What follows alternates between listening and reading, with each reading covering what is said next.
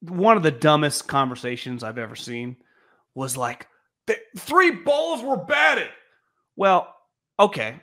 One of them to Kyle Hamilton, no one argues, was one of the worst passes he's had of the season.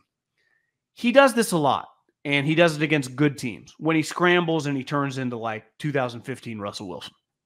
And it works a lot against shitty teams. When you play great teams, great defenses, that's not really tolerated. You know what you got to do sometimes? Throw the fucking ball away. So to me, the pick where he threw it across his body to George Kittle, like that's 100% on the quarterback. That's not batted ball. You're saying that's not, you don't get batted. No. Yeah, agree. Right. That is, so he has 2 picks. One's a baby zone and the other's across his body against the best defense in the league. Like, I'm sorry. Like those are 2, even if you just say, okay, other 2 picks, throw them away. You have 2 interceptions in a game against the Ravens.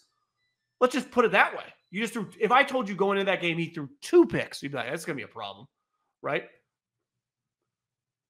I'm not even counting the other 2 and obviously Darnold's pick, whatever. But there's 2 picks. One, if I told you he threw 2 picks, one's a red zone pick in the end zone. You'd be like, oh, fuck, this is a problem. This is Jimmy Garoppolo? Like, it was awful. And listen, it happens. It's football. And it cost him the MVP. I mean, it's simple, period, point blank, end of story, right? That was the MVP swing, right? That night, over. It ended. Yeah. And fairly so, I thought. Yeah, when people say we need you to pass the eye test, you then can't throw 4 interceptions against the MVP on Christmas Day. Against the other number 1 seed when 30 million people are watching. It was just, there was, that game was worth, fair or not, the reality was 4 games or something, right? Yeah, I mean, it was just his biggest eye test game, period. And he needed the eye test in order to win the MVP, and that was his biggest eye test game. And he comes back, he battles. Like, to me, his best quality is like mental toughness, unfazed, battles right back. It's why you saw the videos last night in the locker room. Trent Williams, like his biggest supporter. Like, I'm unfazed by mental capacity, but I think there are question marks, and you're not going to see it in the NFC because the defenses are putrid right now, of like playing the big boys, the big time defenses. You know, I would be concerned. Right, at this point in time in his career, right? Cleveland, a little overwhelmed, right? The Baltimore thing, a little overwhelmed. Doesn't mean he still doesn't throw great passes and have explosive plays. Like, he's a good player. I think that's a huge element, big picture. Even if they win the Super Bowl, it's like he's got to find a way to be, I don't know, more under control, or just we don't play hero ball when you're playing the elite teams. You play control the ball. That's like Tom Brady, right? There's a balance. I just think when you play in the biggest games, what you do in those games defines everything else. So if you make the play, when you make that hero ball play, sweet. If you don't make the play, then bad. That's simple. If you don't try the play and make a smart play, then that's good too. But you only get so many shots. Like, nobody argues about Joe Montana and brings up how many yards he threw for, how many touchdowns he had, or what his efficiency was, or his yards per attempt. There's like 4 championships. That's it. That's the argument.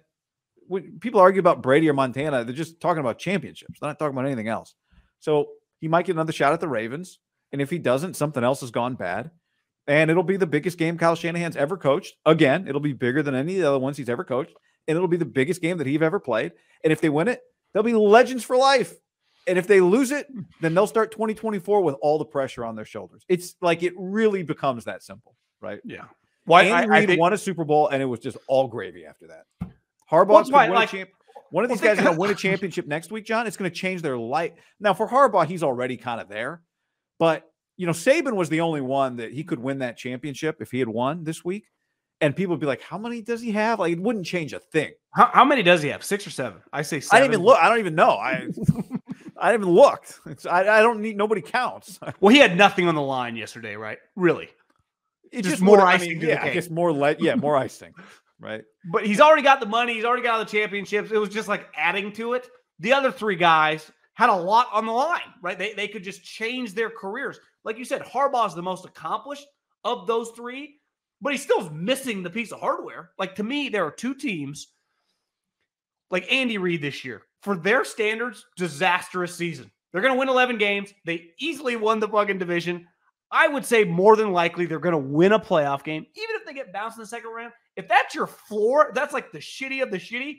Clark Hunt, do you think Clark Hunt tells like his lawyer, financial advisor, like, God, this doesn't get much better.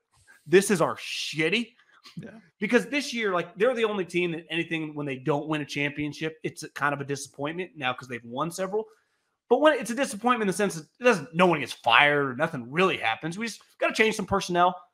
John Harbaugh, it's really John's already won one, but like Lamar, there is a lot of pressure on him, and the Ravens are really good.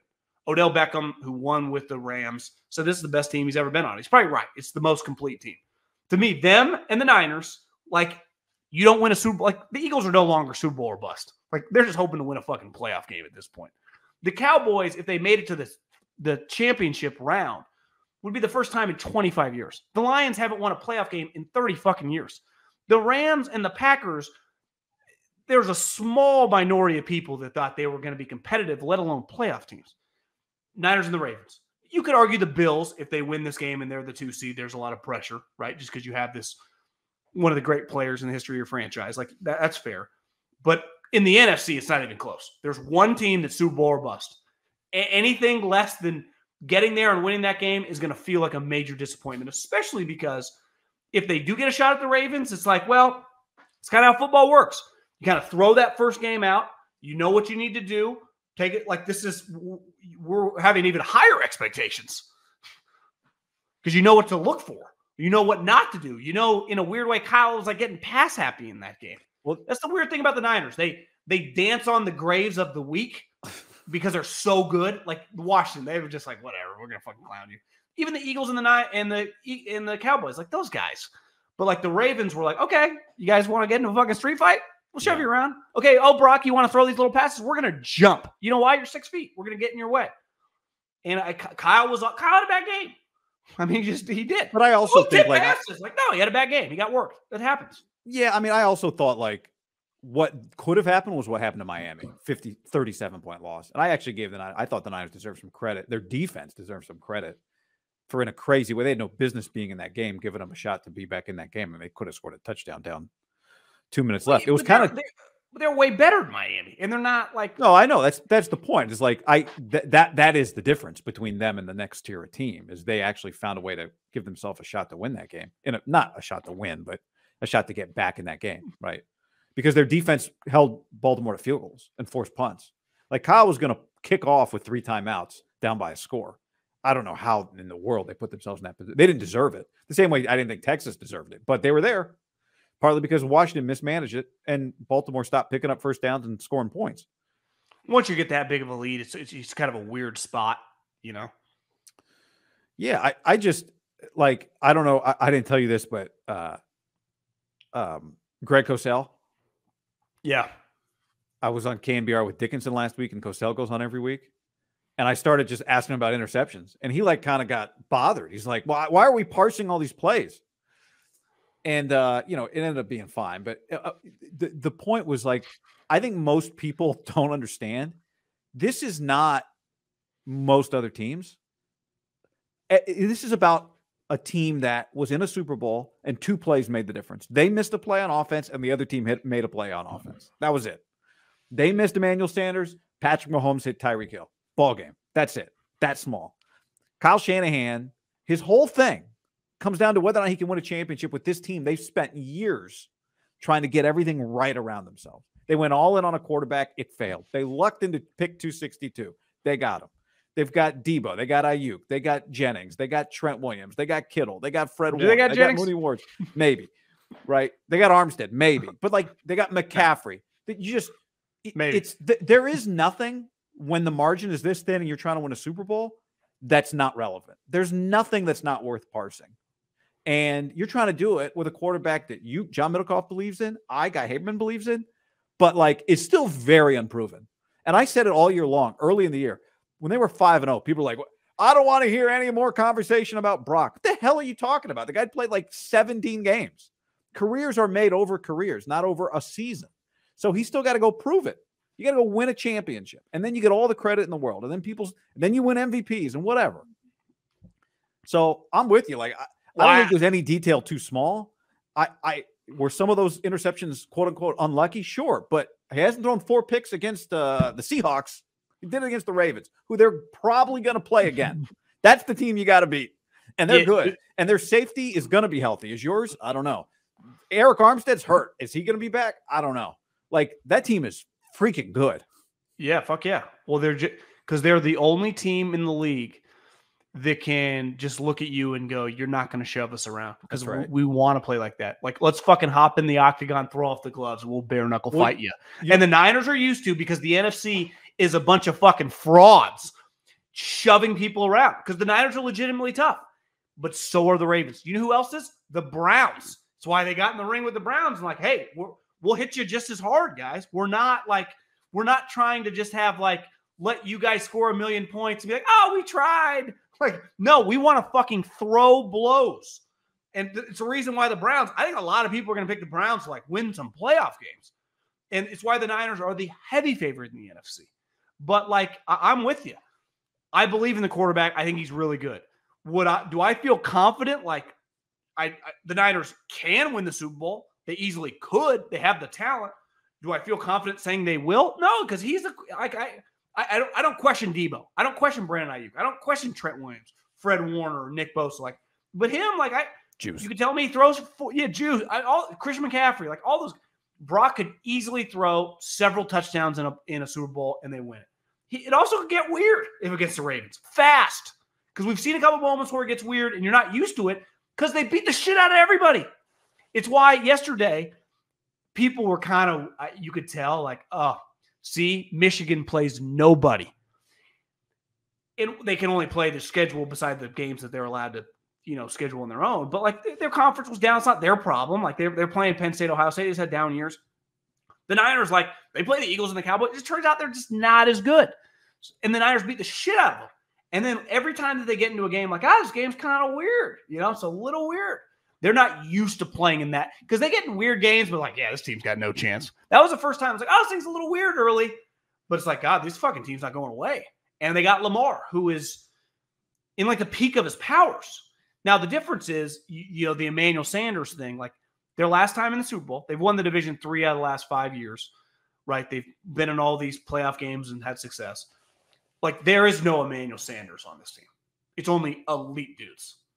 Right. So like this Emmanuel wasn't, it wasn't Emmanuel's fault that play didn't get made, though. No, I know, but like they don't, like, they're depending on the best of the best. So it is on the quarterback, right? To just like, he either gets them the ball or not. Right. Like, there is no like, this, you watch the tape on Valdez Scantling and he just doesn't get open. It's like, none of that bullshit here.